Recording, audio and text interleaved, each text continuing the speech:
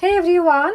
So most often some students they get confused between these two terms, that is pathogen and antigen. They thought that the pathogen is in total an antigen, but that is not the actual fact. So what it is, let's understand in this session. Before proceeding to the today's session, if you have not subscribed my channel yet, then please consider subscribing. So first, what is pathogen? Pathogen is a disease-causing organism. So what are the disease-causing organisms? It may be the living and some are non-living disease-causing organisms are there. Living disease-causing organism or pathogens are bacteria, protozoans, okay, even fungi, and some pathogens are also non-living disease-causing organisms. They cause disease in their host body. So what are those? Like virus. Actually virus, it is a connecting link between living and non-living organism. And another example is prion. Okay. So pathogen, it is a disease-causing organism. Some pathogens are living and some are non-living. And let's say this one is a pathogen.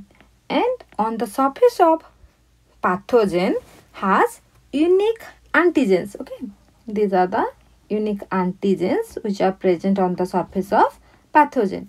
Okay, so the pathogen as a whole is not an antigen. On the surface of pathogen there are specific antigens or unique antigens are present. Okay, and these antigens, they will bind to the antibody and it will generate immunoresponse. Okay, clear? What is pathogen? Pathogen is a disease-causing organism, and on the surface of pathogen, unique antigens are present. That means whole pathogen is not an antigen. Okay, pathogen has unique antigen on its surface like this, or some part of the pathogen they act as an antigen, and that antigen it generates the immunoresponse. Okay, so now what is an antigen? Okay, antigen is any foreign substance that induce or stimulate immunoresponse. So what are the examples? Let's say, as I told you before, that antigens are the molecules that are present on the surface of pathogen. On the surface of pathogen some antigens are present. So antigens, also we can, antigens are, okay, antigen it is represented by AG. Okay, A is for the antibody, G is for generator. Okay, antibody generator, that is the antigen. So I am writing here as AG. So antigens are molecules present on the surface of pathogen.